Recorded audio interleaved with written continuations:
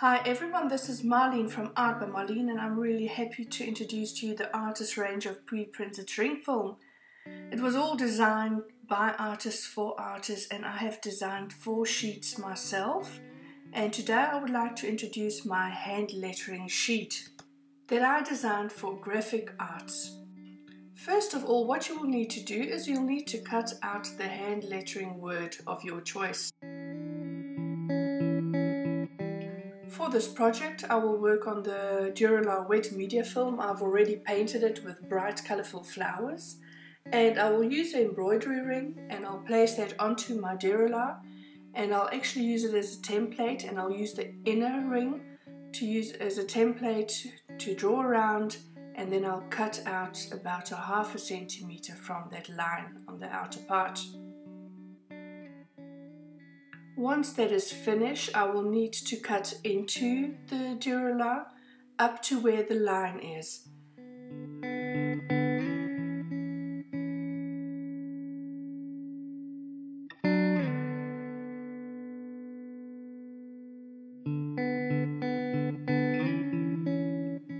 Now use your fingers to fold or mold the Duralar into the correct shape so it'll fit snugly around that inner circle.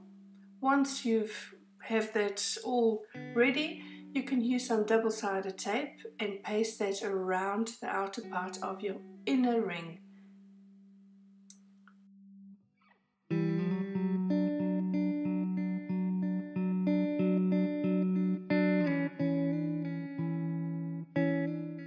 Pull that tape off and fit your Duralar sheet over your embroidery ring again, so it fits snugly around it. And then you put your outer ring around it, and when you close it, it'll immediately pull it all tighter, so it'll keep its shape. Now I've got my hand lettering word, and I will use my heat tool to heat it so it'll shrink to size. What I like about this is it actually looks like an embellishment, and it doesn't look like a piece of paper that you stick onto there, and that is really nice. You will see that I'm holding a palette knife in my hand. The shrink film gets really hot, and what I want is to just, if it blows away, I just use my little palette knife to pull it back to me again.